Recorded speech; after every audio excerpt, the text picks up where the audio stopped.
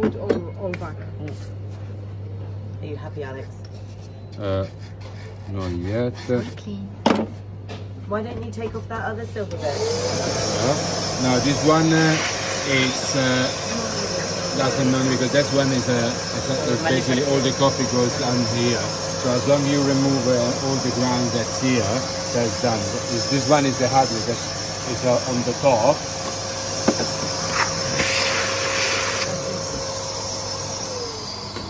Now to put it back is very simple.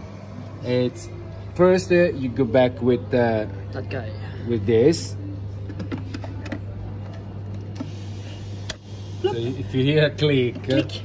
And we got it back, then make sure to put back the crumb crusher in this way, not this way, not this way, but this way. That way. Okay, otherwise we're gonna damage the grinder, and then we have no grinder and we have no coffee and no business for the day.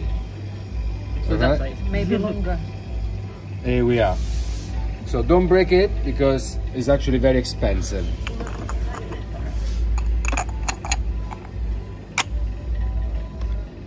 Nice. Put it back, and then you don't. It doesn't have to be too tight, just tight enough to hold it into place. So it's perfect. I speak English well. It's no. Okay. Then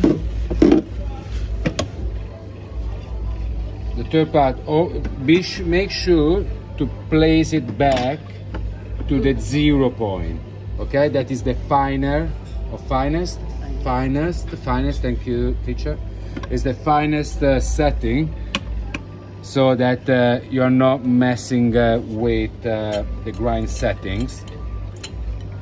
Make sure that it's tight.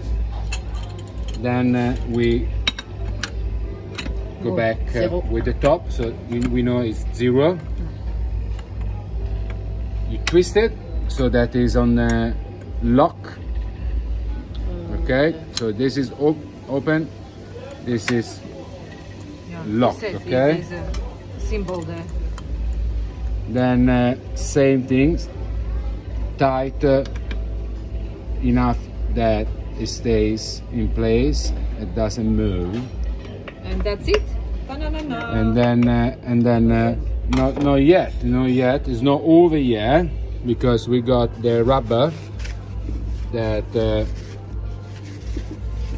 go back to the top.